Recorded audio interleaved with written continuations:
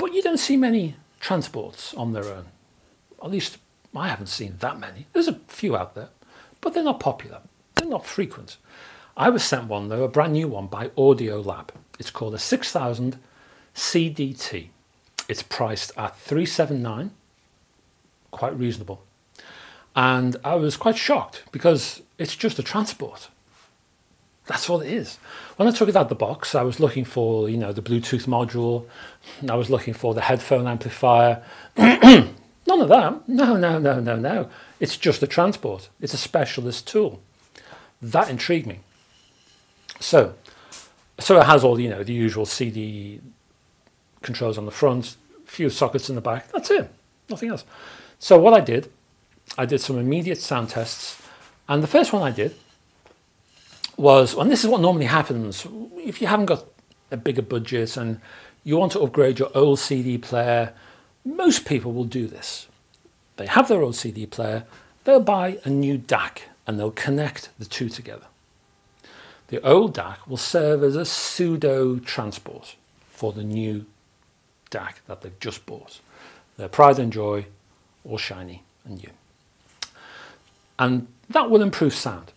Now, what I did was grab a reference CD player of mine, award-winning, great sounding as a CD player, integrated CD player. I hooked that by cable to a reference DAC I have. This one is made by Chord. So I listened to that, took it all to bits, plugged the same DAC into the Audiolab transport. And the difference in sound was amazing. The Audiolab and the DAC were far superior. Far better precision, improved transparency, way better clarity, a whole lot better. The sound was a couple of rungs at least higher. That excited me. This specialist tool, this Audiolab tool, was proving its worth straight away. So that got me thinking, what would happen if I just took a basic DAC? Because the one I used, the Chord one, was about £500. I wanted to throttle back a bit. I wanted to test a bit of a shootout, I suppose. So what I did, I flew in, this is a separate CD player. The one I picked, very well known, award-winning, brilliant performer. Everyone loves it. Brought that in. And what I did to compare that, I picked the cheapest, and in this case, one of the smallest, external DACs I could find by a company called Hi-Fi. It's called a DAC 1, all of £200. Brought that in. It's about matchbox size-ish, a bit bigger. And connected the DAC 1 to my Audiolab. Okay? Now, in the real world, where normal physics occur, as it were, the award-winning CD player would walk all over the Audiolab and the Hi-Fi. The Audiolab 379 connected to the Hi-Fi 200. So, you know, you're talking about a CD player which is basically 579. Okay? The other CD player is £1,200-ish, give or take. So, this other CD player should blitz the other one. It should beat it to a pulp, right? The Audiolab and the Hi-Fi shouldn't have stood a chance. It was the other way around, folks. It was the other way around. The Audiolab and the Hi-Fi completely battered the award-winning integrated CD player. That was a shock. Again, clarity improved. Tonal realism, far better. Dynamic reach, you know, you feel that the highs are higher. The upper mid-range is soaring further. Far superior with the Audiolab and the iFi. Now, the iFi is great. It could be any DAC though. I just picked one out of the ether, okay? So because I had this Audiolab iFi DAC combo, and the iFi is a mere £200, I ran back to my other Chord DAC, which is £500. You can pick it, when I say £500, it's actually, when it first came out, it's a cute HD. So it's £500 now. You can pick it up on eBay for about 500. So I replaced the iFi and I connected the Chord, and I listened to that as a comparison. So I've waved goodbye to my award-winning integrated CD player. That's gone back, okay, tail between its legs. So now I compared the iFi, the little £200 DAC, with my £500 Chord. Up it went again.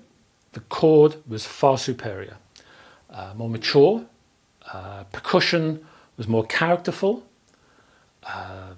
again, clarity, up it went. More focus, when you're looking at plucking guitar strings, more focus there. So an increase in performance occurred between the iFi and the DAC from Chord. So I thought, how far can this go? So I disconnected the Chord and I brought in a benchmark DAC. We're talking £2,000 for this DAC. I connected that to my £379 of transport, and up it went again. Performance just went through the roof. Clarity improved once more. The dynamic range improved. The character, again, improved. Balance, overall balance in terms of frequencies, much more realistic. Tonal realism. Pianos had a greater resonance. The whole sound was richer, layered, sounded expensive.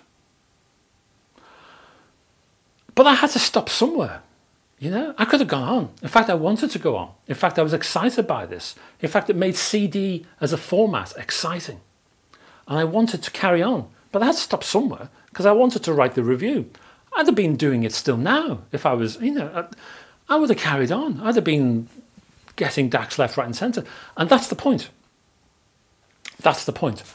The Audiolab at no point seemed to me like a bottleneck. At no point did I have, you know, this benchmark DAC. This could have happened where I got the benchmark DAC and I compared it with the Chord and the improvement was like slight and not really. And I would have thought, okay, we've hit a glass ceiling. That's as far as the transport's going. Okay, we'll stop there. No.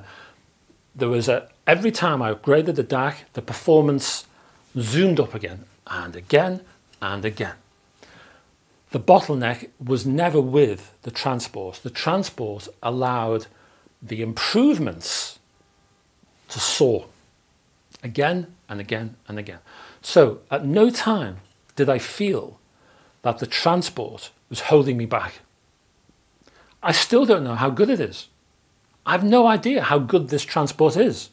I have a Facebook group, which I'll put a link below. Somebody in my Facebook group heard that somebody was using a transport from Audiolab, this 6000 CDT, and had it hooked up to a £7,000 DAC and was very happy with it. Well, I wish I'd had a go. I wish I was able to try it. I ran out of time. That is exciting. I need to do more research on this. But the fact that the improvements carry on and again and again, and this is 379, and I've got a £2,000 DAC here, and the improvements are just through the roof. That's incredible. This transport is revolutionary. What I want you to do, if you feel this is not enough, I want you to click below there's a link below that will take you to a formal review I've done. This is a structured review, as you might see in the magazine. Goes through all the techie bits, formal structured sound tests, reference material, the full thing.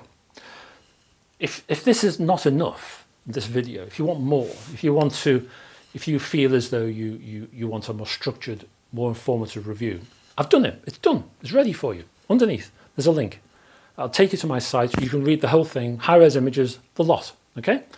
What I'm saying to you now in this vid is this transport, the 6000 CDT, brilliant. If it actually blows away in conjunction with a DAC, all CD players I've heard below 1,000, definitely between 2 and 3. Yeah, okay, I'll do that. 3,000 plus, maybe. I don't know.